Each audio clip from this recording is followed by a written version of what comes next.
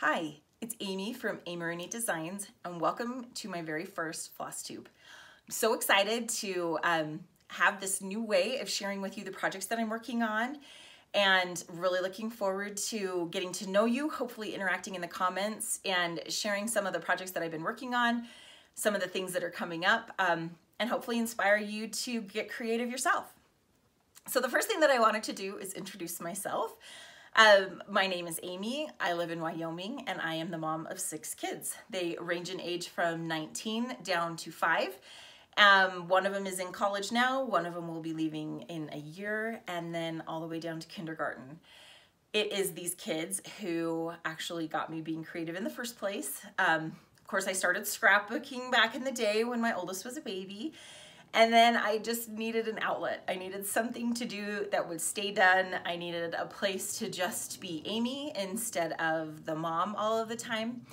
And that is where my creative journey began. I started crafting and making cards, and then that led into some sewing. And I started a blog. It's almost 13 years old now. And then I have a YouTube, obviously I have this YouTube channel. I have an Instagram account, and have started growing a pattern writing business. So I am so glad that you're here, and I look forward to getting to know you. I also thought I would share why my blog is called Ameroonie Designs. Growing up, my grandma had a nickname for me, and she always called me Ameroonie Bamboonie. And so when it came time for me to decide on a name for my blog, I wanted something that was kind of unique and creative, and something that wasn't taken already. So I thought, oh, I'll just use Ameroonie. And it didn't really occur to me that that would be like hard to spell, hard to say, hard to look up, you know, and people wouldn't really know what that meant. But we're 13 years in, and so I just feel like, you know what, we're just gonna roll with it, and hopefully it's not a deal breaker for anybody. So with that, talking about my grandma, I thought I would share this first finish. This is actually a vintage finish. So this is a pillow that my grandma, who used to call me Ameroonie, made for me back when I was young. So I was probably, 8 or 9 when she made this for me. And I love it. She made one for my sister that matched. Hers was pink with a K. And I'm just so grateful that it has lasted all of these years. It's such a fun treasure, and I just absolutely love it. So if you know me, if you're here from Instagram or my newsletter or my blog, you will know that I don't do a ton of cross stitching. I actually, when I was a kid, did a lot of cross stitching. I'm so glad to see it coming back and look forward to kind of jumping into that again. But I haven't been doing a lot of that lately. What I do a lot of is embroidery. I really like wool applique, and I love raw edge applique. So you will find still lots of floss projects, maybe not lots, some floss projects, and lots of sewing projects. So I'm gonna still call it a floss tube just because that's what people know it is, but also expect lots of other types of sewing and fun projects as well. So moving on, I want to share some of my most recent finishes and projects. Kind of been on a strawberry kick lately. I think you've seen around social media that strawberries are super popular right now. I had the opportunity to work with this new fabric line from Marley Blake Designs called Strawberry Honey. And so I designed this little mini quilt. This mini quilt is a free pattern that you can find on my blog. This strawberry template is also free if you sign up for my newsletter. And it's a really fun, quick little finish, and I love how it shows off the bright colors of this fun fabric line. So while I was working on this, I wanted to create some dimensional strawberries to use in my photographs and things, and was kind of struggling to get consistent looks and things with some of the patterns and tutorials that were out there. And so I set about designing my own dimensional strawberry pattern. And so the pattern I came up with is called Juicy Berries. So it has these strawberries in 3 different sizes, and I have used just floss for the stem. I love that it's just kind of a skinny little stem on here, but then you can also use it to hang things from, but you could always swap that out for ribbon or whatever you wanted to do with it. But they turned out really fun, and so Juicy Berries is a pattern that is available for purchase in my Etsy shop. while I've been doing all of these strawberries, I decided to revisit this mug rug pattern that I designed last year. So this one is called Summer Fruit, and it is a mug rug pattern that has 4 different fruit patterns in it. So it has these strawberries, it has watermelons, lemons, and cherries. It's a really fun, versatile pattern. Again, you can find it in my Etsy shop. But one of the trends that I have really been liking lately is the tier tray trend going on. I love that you can just create small little projects for it. And I love how fun they are to swap out for holidays and seasons and things like that. So I have been designing new projects and new ways to use some of the patterns and templates that I already have into projects that you could make for tiered trays. So I took the strawberry template from this pattern that is a purchase pattern, and I am working on, you can see back here, this little blue pillow with the wool applique strawberries on it. And so my next finish, or almost finish, is an adaptation of that pillow pattern. I just thought it needed a little something extra, so I'm working on the pattern to add these little cornerstones and border to it, just to kind of finish it off and give it a little bit more of a polished look. So it's almost done. I'm getting really close, but I'm gonna show you up close this finish here, because I want you to see that I am not perfect and I don't strive to be. So you can see that some of my seams are off a little bit. Corners don't always exactly match up.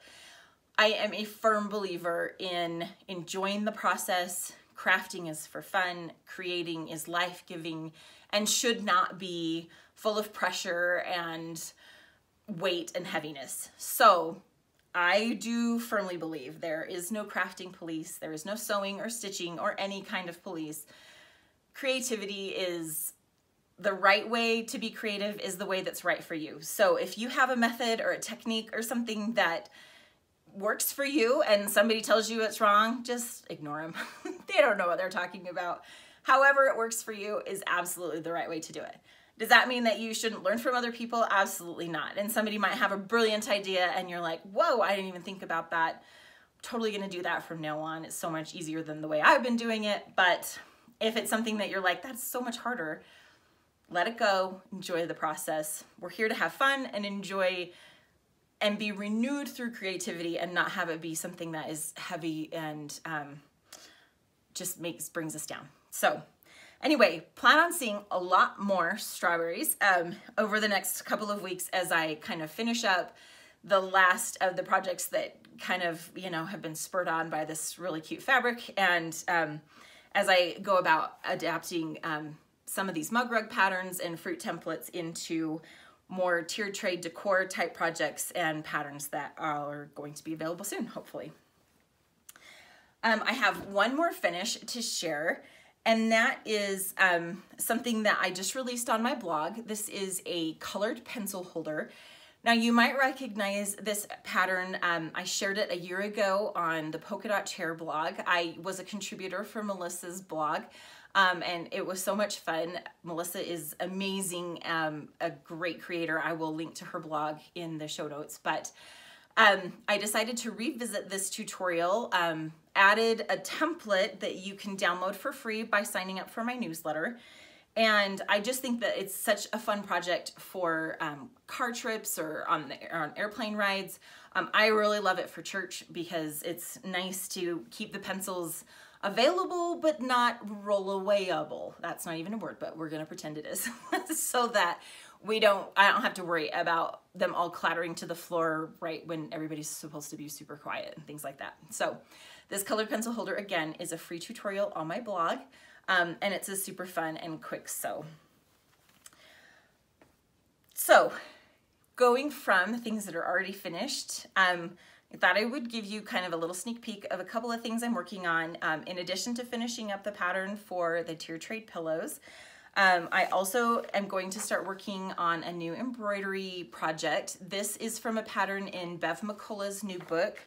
I was just gonna look and see if I could see it. It is, I believe it's called Retro Stitchery, but I will double check that and put it in the show notes.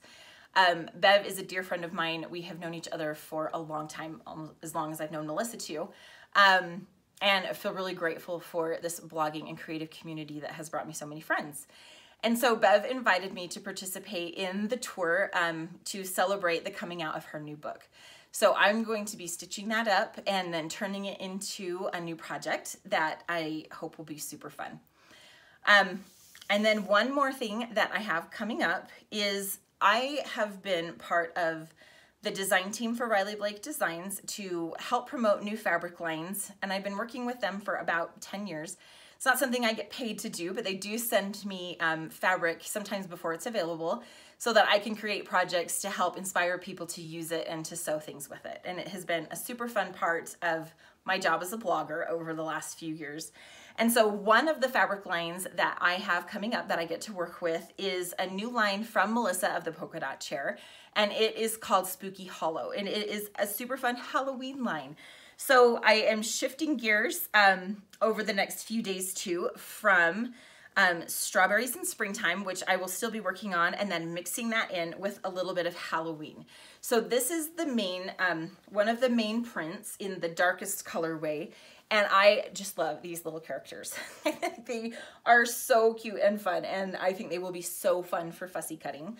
And there is also in this line silver sparkle. So I don't know if you can see, but the moon and the headstones and the stars all have silver sparkle, and some of the other prints also have that sparkle to it, which is a super fun addition to this Halloween line to add just a little bit of extra interest and things like that.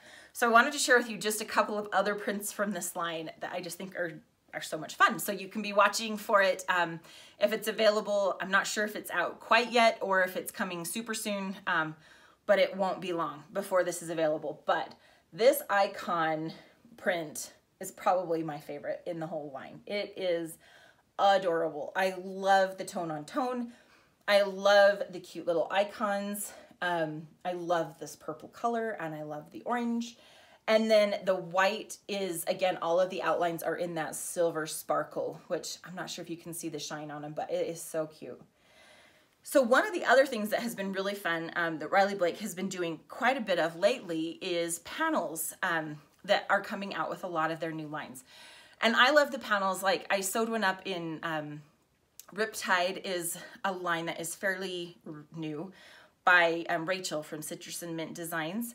And if you go, I'll link to the post I did about it in the show notes, but I made a little pillow using it, but then she also had a panel with it to create shaped shark pillows and like a big megalodon tooth pillow and stuff, and it is so fun.